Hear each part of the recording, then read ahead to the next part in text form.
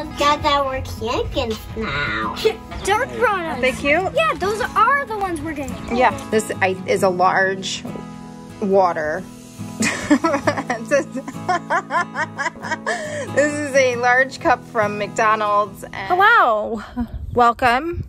I'm Crystal. I'm Steve. And today, why did I say it like that? What'd you say? I'm Steve. We're getting baby chicks today.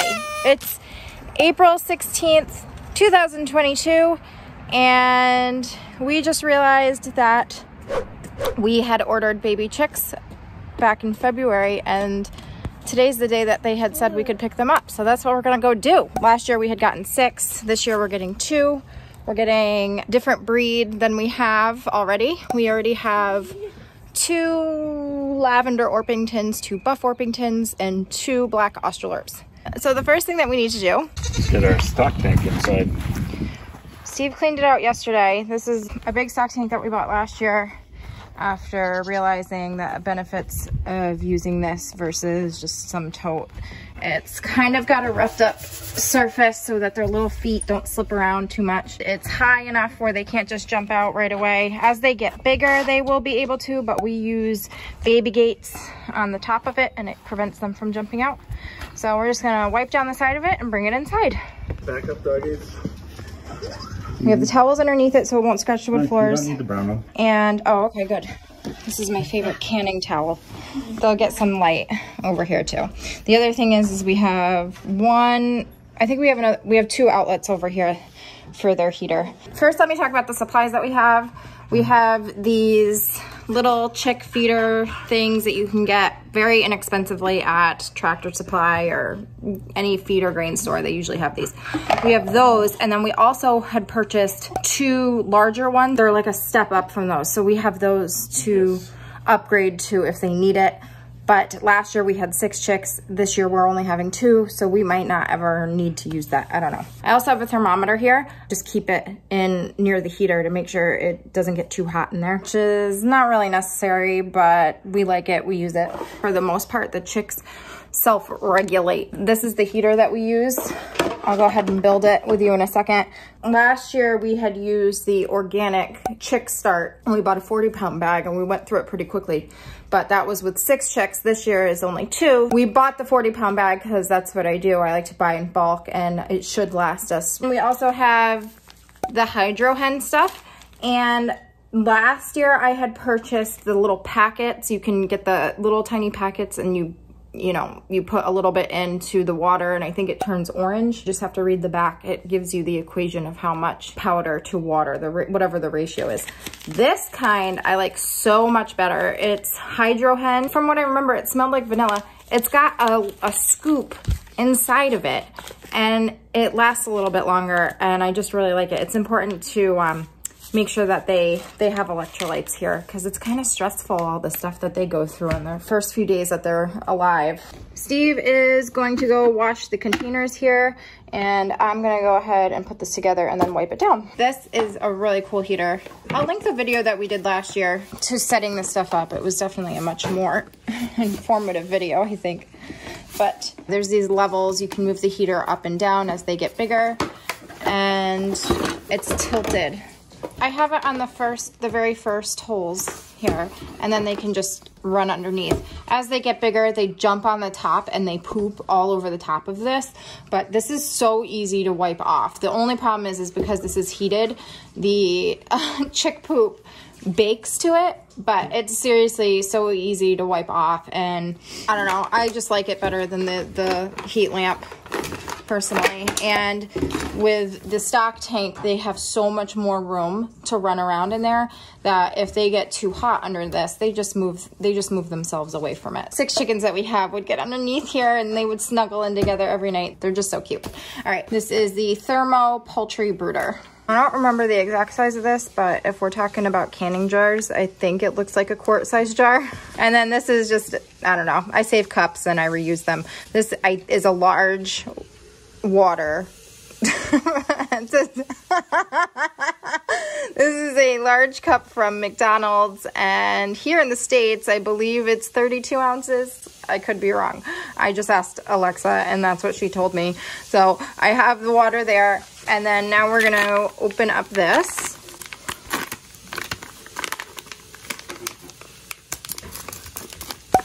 That's what it looks like, and yeah, it for sure smells like vanilla.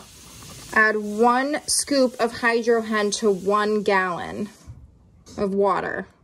So if this is a quart, that would be 1/4 of a gallon. So I have to add 1/4 of a scoop. I think that's 1/4 of a scoop. And then we'll add the water. Look at that.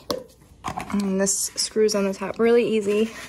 I'll flip that over inside the stock tank. This is gonna be our official scoop for the Chick Start inside. I have the Chick Start here. Here's what the bag looks like.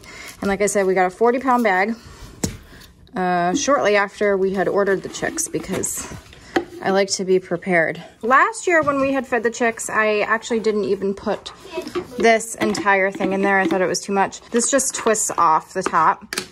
And we're just gonna put their food in here until they really start jumping in it and pooping in it and everything else. So this will be fine. And then once they're a little bit bigger, we'll put this on, and then we'll also do this as well. And we'll fill this with food. But that's pretty much it. Now we're gonna go get the shavings. I know that Tractor Supply and stuff, they sell the Chick Start shavings and things like that. They're kind of expensive. You get way more, and we use it for the goats and the chickens and stuff outside. So, you know, we already have these bags here. For space saving, you can buy the smaller bags. They're just not cheaper. This is like, I don't know, between $5 and $7. And then from what I remember, those smaller bags are like around $8 or $9, I think.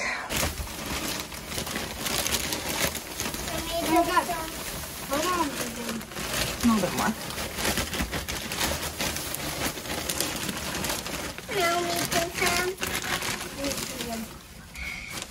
It feels so good. Now you can spread them out, okay? Can you get in there, honey? Use that and push it around. There you go. Looks good. All right, now I'm gonna put the heater in. Can you step out for a second? All right, I just switched the sides so that the cord would be out on in the corner here. So I'm gonna put it in that way. All right, I'm gonna plug it in now for them so it's warmed up when they get home. And we have their food. Put that in. And their water. I'll put their food closer. And that's it. As far as using things like chick grit and stuff, we wait. You know, we wait until they're like 2 or 3 weeks old, and then I'll start scattering chick grit in here for them to peck around at.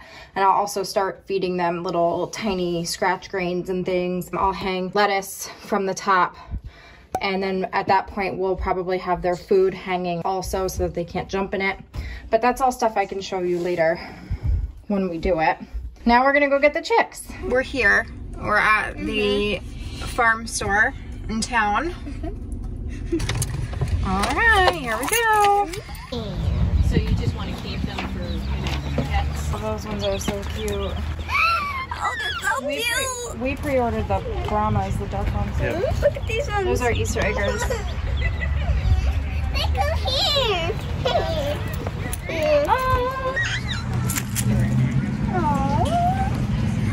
Those ones have like a green.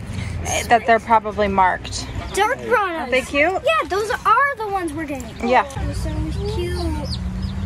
They are. Face. We got 2 dark Brahmas. Yes. Aren't they cute? Can I pet them when they get When we get home, yeah. And we're going inside. The next time they're outside is when we move them to the chicken coop. Okay, here's the box.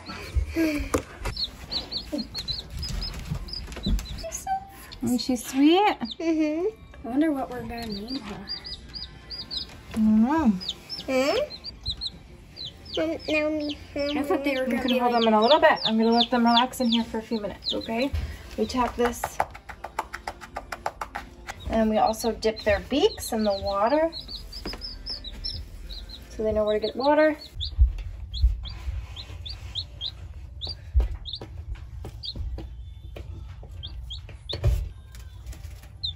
It was really tempting to get 2 more, but we didn't. We stuck to it. We only got the 2.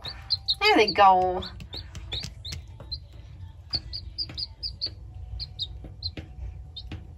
So now we have 8 chickens. We will have 8 chickens, yep.